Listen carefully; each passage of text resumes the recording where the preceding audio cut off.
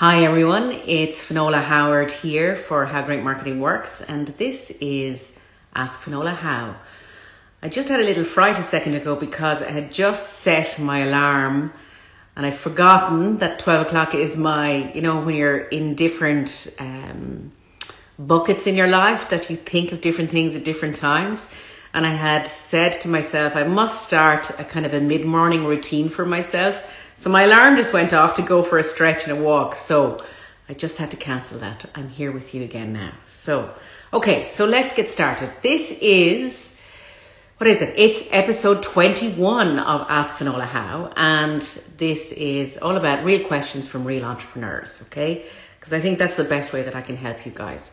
So let me recap for you this week's question. And this week's question is, if you've identified a potential ideal client, what's the best way to reach out to them and say, hey, I think I can help you, okay? So this is from an established entrepreneur, and let me share with you what they've said. I work with clients in two different formats, one of which is a retainer.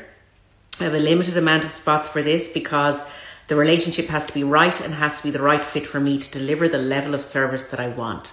Firstly, I applaud this entrepreneur because it's a very conscious approach. You've really thought about how you're structuring your business and what makes sense for you. So that's really good. So the rest of her story is this. And so far, my clients have come to me and I have been really lucky in that 85% have been an excellent fit. But because I'm stepping up the level of service and I'm really wanting to make the fit even better, I want to be more proactive about choosing the customer. I'm fine when it comes to connecting and building a relationship. What I struggle with is the next step to reach out to somebody when I see that possibly we'd be a good fit to work together and I think that I could help them. It's the practical aspects of taking that over the line to the conversation that says, hey, this is how I could help. So this entrepreneur wants help with this stage. Okay, so here are my thoughts on this. Okay, the first thing that I would say to you, and I have three really core ones for you today. The first thing I'd ask is, have you clarified, and this is a really good message for everybody, have you clarified exactly what makes a good fit for you? So have you actually made a list of the things of what is the best perfect client for you? What are the attributes of a perfect client for you? And what are the attributes of a bad client for you? Now, perfect fit client could be things like, and I mean as specific as stuff like maybe how old they are, maybe what industry they're in, what their needs are, what are the specific needs they are that are the perfect fit for you. And going into that detail, if there are larger organizations like a multinational, maybe it's what department they're in, maybe it's the type of manager or leader in that organization, that specific leader. Is that a specific leader that would be a champion for you? So what I'd be looking for is, what are the specific criteria that makes a perfect fit for you? An important part of the process. And actually I'd be listing them and profiling them. And this actually leads you to something kind of much more interesting actually, because when you are able to clarify exactly this perfect fit, these sweet spots for you, that's what I like to call them, sweet spots, and say to yourself, I need these 5 sweet spots ticked in order for me to work with in order for that to be a perfect fit client for me. And also I think it's really important to say, what are the things that make them a really bad fit? Who do you not want to work with? What's the profile of them? And the same questions apply. Is there an industry you don't want to work in that you can't serve, you can't help? What are the things that make them a bad fit? Because when you have both sides of the coin, it makes it easier to actually choose what's right for you. So that's the first piece. Spend some time to going, what's a sweet spot and what's a sour spot, okay, for your business in terms of client. You take that. It's kind of a separate but combined exercise to the customer profiling, which we did in episode 7. And I'm always advocating customer profiling, as you know. But do that checklist. What's a sweet spot fit and what's a sour spot fit for you, okay?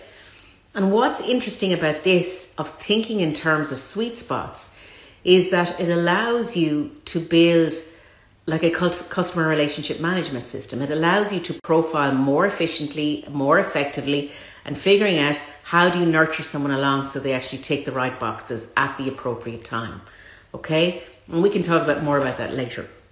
But so the next thing is, so actually CRM system is really interesting, because I would say to you that the next best spot for you to do is to actually see if you can find those types of clients in your area or wherever you're located, more than geographic area, but in your catchment area, geographic or otherwise. Can you actually list the exact customers that tick those sweet spots for you? So even if it's down to, if you're a smaller business, you might be doing it in like a simple Excel sheet that says, you know, I keep coming across this person, I think they'd be a really good fit for me. List them in an Excel spreadsheet. And then across the top of your Excel spreadsheet, list your sweet spots and see if they are ticking and how many people fit your sweet spot. That's really interesting. And when you start to think like this, you are actually building a customer relationship management system, so that when you start to scale your business, you can scale that profiling of nurturing people through this process, so that you know how many you have in your prospect list when you get to that point. So we've established this kind of, do we know what's a sweet spot? Do we know what it's a sour spot? Are we actually being very specific about them and matching a target client list for that? So then what happens next? Okay. Then what happens next is you actually trigger your marketing funnel. Now, the marketing funnel is a very interesting one, because most people get scared by it, because sometimes it's hard to understand how to relate it to your business and all of these things. But I like to think of the marketing funnel as a very nice, natural journey that you can entice people into your business with.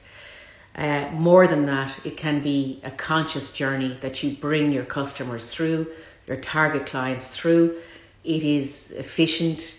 It is conscious of both sides of parties in this conversation. It is respectful, because it acknowledges that we have to have patience on this journey and that we need to wait for the appropriate next step. It makes us much more natural in our dealings with clients, because we're not in a rush to close. We're actually much more patient and able to listen to our customers. And when we're truly able to listen to our customers, we can serve them better, and we will find unique opportunities to relate to them better. And how I think of the sales and marketing funnel is like this. There are generally 5 steps in a marketing funnel, okay? And instead of being quite intellectual about it, I like to make it really simple. And the 5 steps for you are: first, to be seen. Sorry, I tell a lie. First, to be there. Second, to be seen. Third, to be considered. Fourth, to be chosen. And lastly, to be championed. So if you think about this, when you're trying to grow your audience and you're trying to grow your customers and figure out the right ones for yourself, well, first of all, you went and you found your sweet spots and your sour spots. You identified the ones that you wanted to go with. And then you sit down after your profiling and you say, where is this customer? Where are they, so I can be there? So be where your customers are. This is your first step in your marketing funnel. Be where your customers are. Be there. Okay, so I know where they are. I've gone there. I've gone to the groups. I've gone to the trade shows. I've gone to wherever they are, real or virtual. Okay, the second step has to be seen. How can you be seen in those places? Can you be seen by your content? Can you be seen by your trade show stand? Can you be seen by things that you're saying in the meeting room? How can you be seen? Okay, mostly this is content for most businesses, so that you actually start, it is about building brand awareness. Okay, so being seen is generally about brand awareness, and brand awareness is about consistently communicating to your target audience. Okay, so then we figured out, okay, the content that this type of customer would love to see and would start to see me is X, Y, and Z. Okay, these are your core pillars for how you communicate into the marketplace. The next thing that I would think about in a marketing funnel is how to be considered. Okay, so how can they do more than just see you, but actually want to reach out to you? So being considered is your customer, your target customer, reaching out to you. How do we entice them to reach out? And we often entice them to reach out by what people will call lead magnets, a checklist, or this or that. But sometimes this part of the puzzle is often just about a really good conversation. Sometimes it's about a good conversation across social media. It's about engaging with them. It's also about lead magnets that are not just automatic, but actually give benefit and serve the customer. How can we serve them best? How can we give them an inkling of what we can do for them without giving away too much, okay? But we give them enough to help them get to know us, to help us get to know them, okay? So that is the consideration piece. So this actually comes back directly to this question by our lovely entrepreneur, which is how can I reach out to that customer that I identified? So what is it that would help them most, that can show you best in a small but meaningful way? Can it be something that you see that they have a need in something, and perhaps you could share with them a process that you have, that you use in that certain situation? Perhaps it's an invitation to something that you thought might be of use to them. It might be something you're running. It might be something somebody else is running. How can you show yourself to them, help them get to know you, and get them to think twice about you, to consider you? We would like, from a marketing perspective, we would like that to be an addition to our email list. It could be many other ways. But it is about engaging with them and getting them to consider you for the next stage. The last two are to be chosen, which means that they purchase from you. So perhaps that after they've tried this useful thing that you've sent them, then perhaps you can nurture them into choosing you. So, and when they choose you, you want to make sure that this experience, this customer experience, this onboarding experience is a really positive one and is in alignment and consistent with everything they've experienced of you already.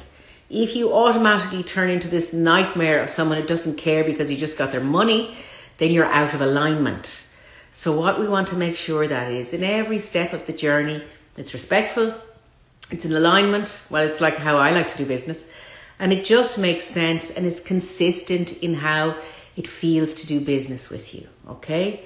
And then lastly, we come to this great piece, which is to be championed.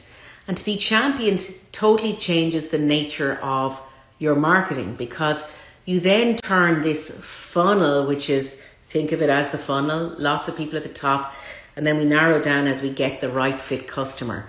But being championed means that someone has had a wonderful experience of working with you and wants to share with others how great it is to work with you. And what happens then is this funnel starts to turn. And when people love to do the work, love to work with you, whatever that is, what happens is that funnel turns into a flywheel, which helps you grow your business, which makes this idea of content generation, sales, conversion, relationship building flow more easily, flow more consistently, and feel better. And you don't have those concerns about what will I say every time an opportunity arises. You know what you say. You start with serving. How can I best help you? And then you move on. I hope that helped for you guys today. This is episode 21 of Ask Finola How. And our question was, if you've identified a potential ideal client, what's the best way to reach out to them and say, hey, I think I can help you? And if you have any questions, let me know and I shall see you next week. Have a great day.